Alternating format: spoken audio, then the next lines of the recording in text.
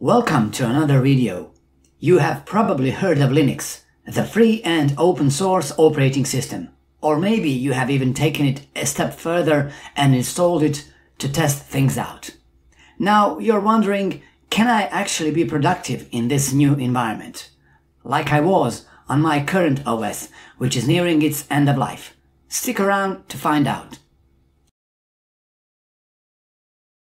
Linux today is a completely different beast than it was even just a few years ago. If you tried it 5 years ago, you'd find it noticeably improved now. These days, Linux can help you hit the ground running right from the start. Let's begin with office work, something almost everyone needs. Linux has you covered. Most major Linux distributions come with an Office suite pre-installed.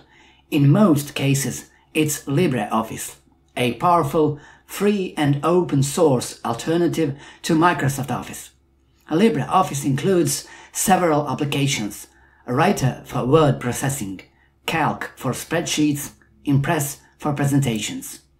And it's not your only option.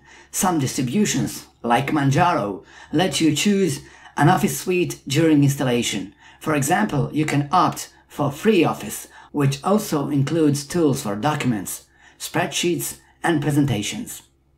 There's more. Through the built-in software stores, you can install other suites, like the increasingly popular OnlyOffice or WPS Office, formerly Kingsoft Office. All of these apps let you store your work locally, so there's no need to rely on cloud storage unless you want to. And when it comes to compatibility with Microsoft Office formats, things have improved significantly. Here's an example. A 209-page document created in MS Word opens in LibreOffice Writer with the exact same layout. That's how far compatibility has come.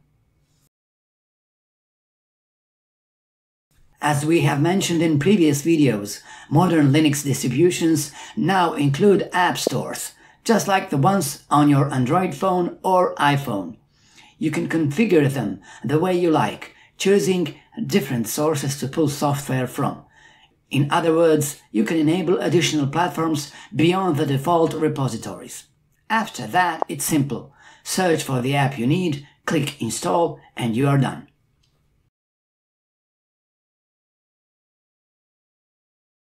In today's world, web browsers are arguably the most important tools on a PC or laptop.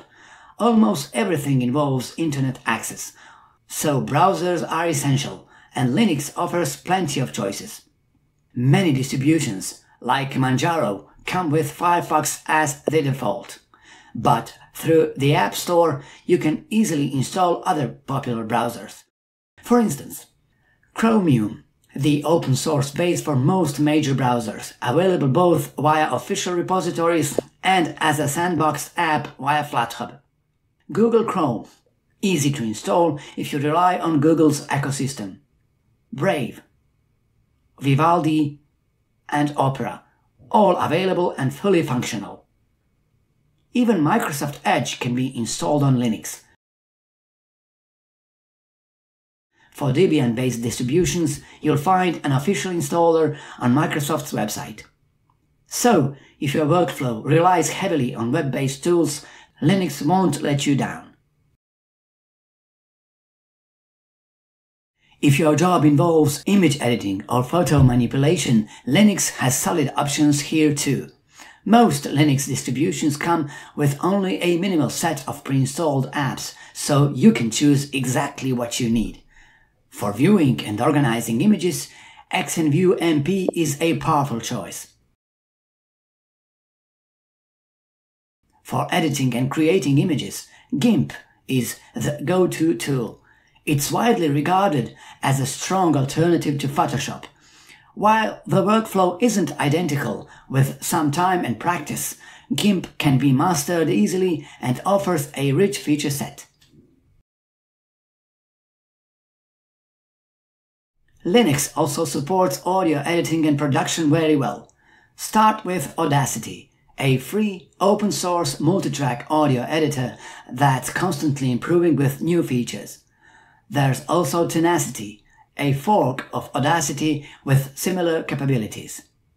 If you are into full-fledged production, try Ardour, a professional-grade digital audio workstation for recording, editing, mixing and mastering both audio and MIDI. You can also install LMMS, ideal for music production, synthesizing sounds, creating loops and arranging samples. In terms of video editing, Linux provides several capable free and open source tools.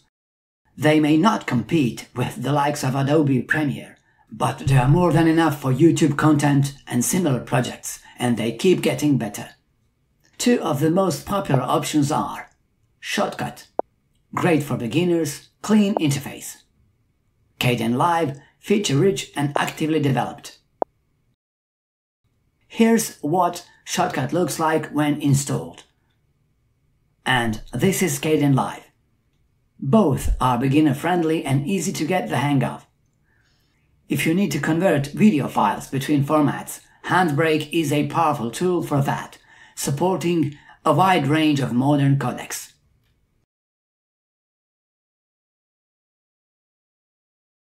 Need virtualization software? Linux has you covered here too. VirtualBox is a popular cross-platform hypervisor that runs on Linux as well. You can install it from your distribution's app store or download it directly. Not a fan of VirtualBox? Try GNOME Boxes, a simpler alternative that can automatically download and install operating systems for you in a virtual environment. And finally, if you're a creative professional, there's a Linux distribution tailor-made for you, Ubuntu Studio. It's designed specifically for content creation, preloaded with tools for audio production, graphic design, photography, video editing. Ubuntu Studio is completely free, open source, and an official flavor of Ubuntu, one of the most well-known Linux distributions. So, back to our original question, can you be productive on Linux? The answer is a clear yes. That said, we are not suggesting you immediately jump ship. Test things out. Do your research. See what works for you. But it's important to know that the tools are already here, whether you need them for work or for creative passions. What's your experience with productivity on Linux? Let us know in the comments below. If you found this video helpful, please give it a thumbs up, share it and subscribe to our channel. Thanks for watching, and we'll see you in the next one. Bye.